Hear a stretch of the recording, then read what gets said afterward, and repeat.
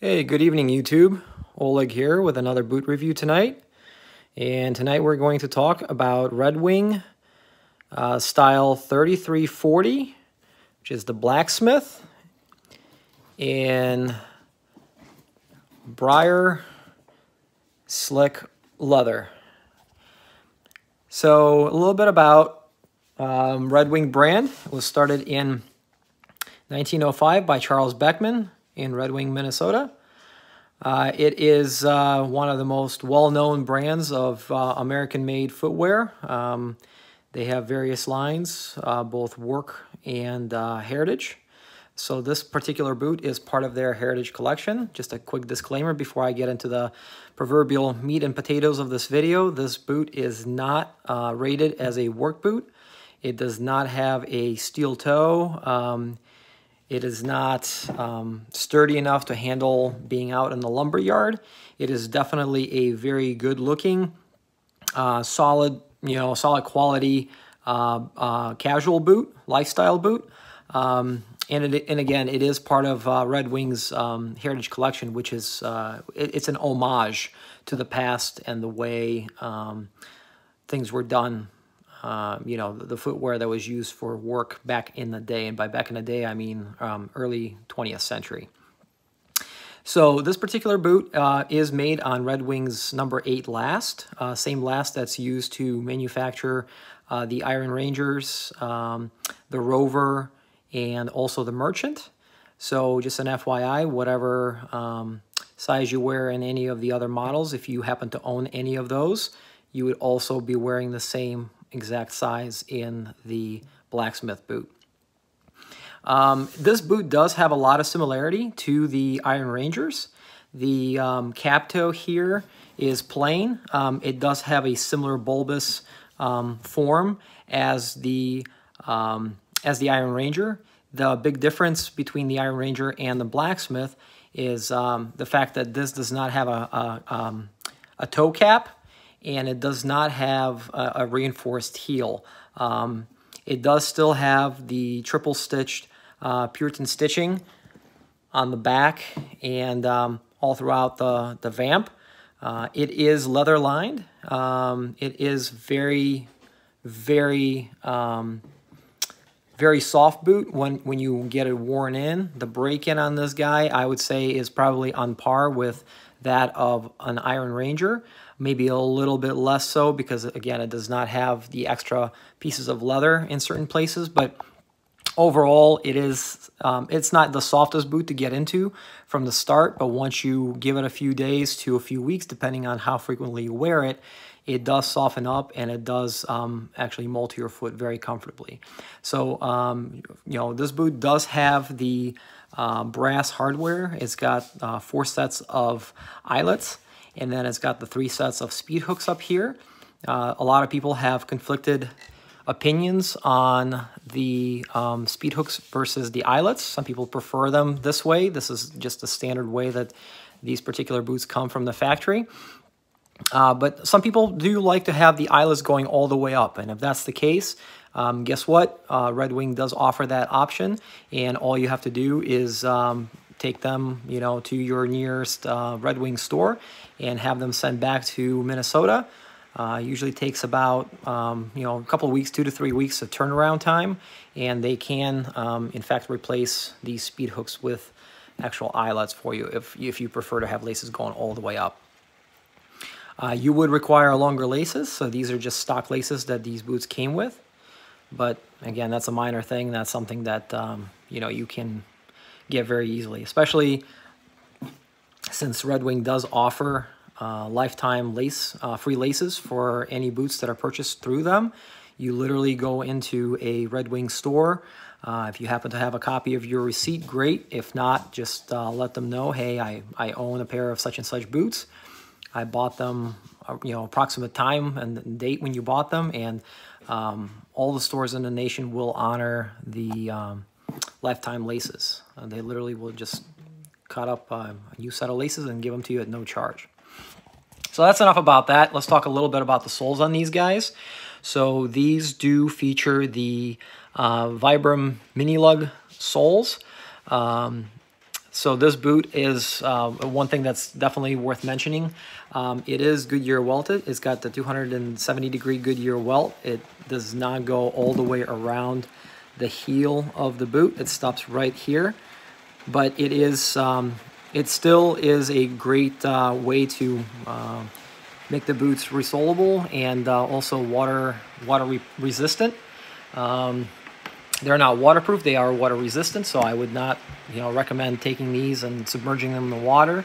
But, if you're just generally walking around town, you happen to step in the puddles, or if you're out in the woods and, you use these for light hikes or something, and you happen to step in the puddle or on wet surface, your socks and your feet inside the boots will stay dry, again, as long as it's not for extended periods of time. Again, with the resolable mini lug soles, a lot of people like them. Up until a little while ago, I want to say 3-4 years ago, these boots actually came with cork soles. And those were aesthetically attractive and appealing to a lot of people, but there were a lot of complaints about people sliding around and falling down in them. And so as of 2017, I believe, or maybe it was 2018, I apologize for not knowing the exact date, but it was right around that time, Red Wing actually replaced the soles on their the Blacksmiths and the Iron Rangers, and they went with mini lug, the Vibram mini lug across the board. These boots, let's talk a little bit about pricing. So these boots do cost roughly, when I bought them a couple months ago, they were $299, which I believe is a standard price. It's just your regular MSRP that these can be found on Red Wing's website or any of the stores. Now, depending on what store you go to, they may vary in availability. Some stores, some Red Wing stores throughout the nation, depending on, again, where you live and what type of demographic is present in a particular area. Some stores are geared more towards the industrial side of things, meaning they carry more of your regular run-of-the-mill work boots that are going to be, rated for heavy labor. They'll have some soft toes, they'll have some steel toes and composite toe and so on and so forth, and maybe not so much on the Heritage line. Usually a pretty good rule of thumb, the closer you get to a metropolitan area, meaning, like for example with me, I live in Florida, so if you're in near Orlando area, or if you're down near Boca Raton, Delray Beach area, those stores will typically have a pretty decent selection of the Heritage line, versus something that's more in like a rural Ohio or like Nebraska area where it's more industrial, and therefore they'll potentially have fewer of the Heritage boots to select from.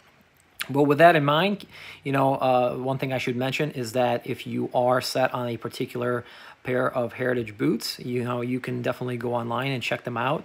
Red Wing's site is updated very frequently to show their most up-to-date collection and the color and leather selections available in each particular style. And irregardless of the location of the physical brick and mortar location of Red Wing store that you might be closest to, those guys and gals should be able to order just about anything that's currently available from Red Wing. Might take a few days to get in, but that's something to keep in mind. Just because it might not be available in the store for immediate purchase does not preclude you from becoming a proud owner of Red Wing Heritage boots, if you so choose. Let's talk about sizing. I'll go back to that topic. I feel like it's a very important subject to touch on. If you've seen any of my previous videos, I did do a review of the Iron Rangers. I will say, that these do fit very, very comfortably, and they are made on the same last as I mentioned in the early part of this video. So just for reference, I am a regular 10D on the Brannick device. I actually had to go down a full size and a half in all of my Red Wing 8 last boots. So I own a few pairs of the Iron Rangers, and I also own these, and they are all, I'm 8.5 in all of my 8 last boots from Red Wing. So it's kind of crazy. It's a little, oh, got a visitor here. Come here. Sorry about that. It's my cat. But yeah, so as I was saying, these run very, very big. You know, I did have to go down a full size and a half to get optimal fit for my feet. Red Wing does recommend sizing a half size down from what you normally wear in sneakers and casual shoes and dress shoes. The best thing, in my opinion, to do is anytime you're getting into a good quality Goodyear welted footwear, such as these or any other brand for that matter that you know sells genuine leather Goodyear welted boots, the best thing you can do, if at all possible, is find a store, go to the store, talk to a live person, discuss any particular issues you might have going on with your feet, any custom orthotics, any sort of arch issues you might be having, and those guys and gals at all the stores at Red Wing, they are certified fit specialists. It is their job. It's part of their core responsibilities to be able to navigate through sizing questions, listen and answer any questions you may have about your particular feet and how your other pairs of footwear fit. They have digital foot measuring scales. They also have standard, typical Brannick devices. You can get measured every which way and then try on various sizes. Again, if the particular style that you're looking for and a color and a size is maybe not available, chances are there's going to be other models made on the similar last that you'd be able to try on and get a really, really solid idea as to what size you will need in a particular style that you're interested in. So that's my advice. Obviously, sometimes you're buying things online, if you're buying things on Amazon or if you're ordering from eBay. I personally purchased a few pairs of shoes from eBay. And, well, hello, cat. Come on. Coming? Sorry about that. Just really wants to be in the video tonight. But yeah, sometimes when you buy shoes online, you kind of have to just take the leap or not, depending on your comfort level. But again, there's in my opinion, there's never quite something like the heart-wrenching disappointment feeling when you buy a pair of shoes. They come and you're really excited, you're really pumped to get them, to try them on, and your foot goes in them and you just realize, oh crap, they're either too big or too small, or then you run into the return issues, and sometimes if you buy from private sellers, it may be kind of a tough subject to broach. But so again, my advice is go to the store, try these on, see how they fit, and make your decision based off of that. I think for what you're getting here, you're getting excellent boot, made with premium leather. This color, I hope the lighting in my living room is good enough to transcend the actual beauty of this particular boot. It is gorgeous. This Briar Slick oil leather is probably the most popular and the most sought after color of leather for this particular style boot. That's the one that, if you look up Red Wing Blacksmith boot, usually this is like the top in their search criteria, and they have other colors. I believe they currently have the rough and tough leather. I believe they have some of the black, ebony, and some other colors. I don't quote me verbatim. I'm not quite sure. I haven't been on their site in a couple of days, so not quite sure what they have on there. But this is a fact that this is perhaps their most popular boot or this most popular color for this particular boot. It looks extremely good, dressed down with a pair of salvage denim. You can get away with wearing these with chinos. Some people will say that because, you know, depending on what kind of hardware you have, as I mentioned in the beginning of the video, if you have the speed hooks here, that could potentially preclude you from wearing something that's too dressy, just because, you know, your pant might not fit too well over the top here. But again, I haven't had that issue. I've actually worn these out to nice dinners. I've also worn these out to breweries. You know, just casual hangouts with some of my friends, and you know, usually when I wear these out in public, I do get a lot of compliments. I mean, these are just very, very, very sharp boots. They're extremely well made. You know, just like the Iron Rangers and just about any other pair of heritage boots from Red Wing, these, there's no reason why, with proper care and you know,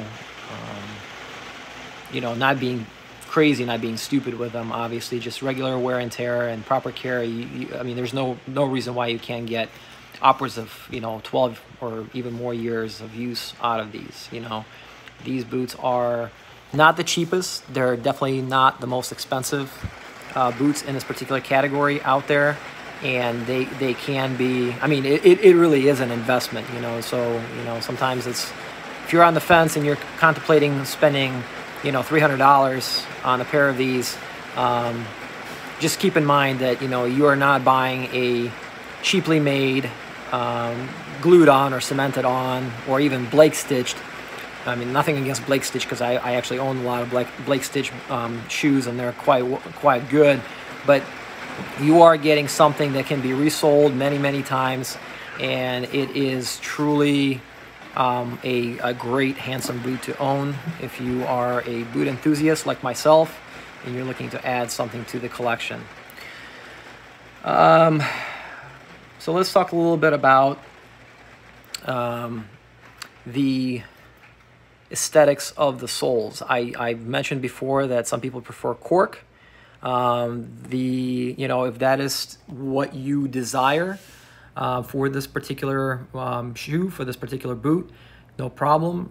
You can send these back to Red Wing and get them resold. That service costs, I believe, $100 at this point in time. Takes a couple of weeks, but they can, you know, they can put virtually any kind of sole on these that's currently available. And for a list of available options, you can go on their website and just, you know, take a gander, see what's out there. So with that in mind, you know, as always, I welcome your comments and suggestions. You know, I'm trying to do as many of these reviews with the hope that they're helpful, and you know, they go a long way in helping people out there to make up their mind about buying Red Wing boots.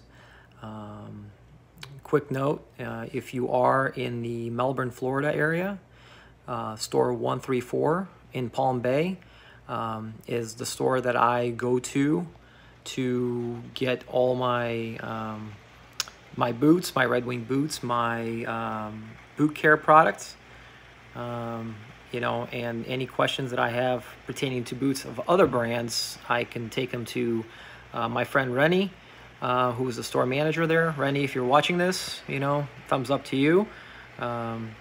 Been awesome to work with over the last few months. And you know, if you mention my name, if you mention you saw a video by Oleg, Rennie can throw in a little something extra for you if you're deciding to buy a pair of boots from him. So that's it. Let me know what you think. Let me know your thoughts, comments, concerns, suggestions. Always looking to improve the video and the content quality that I post. Again, this was a review of Red Wing Blacksmiths in style 3340. Thank you very much, and we'll be in touch very soon.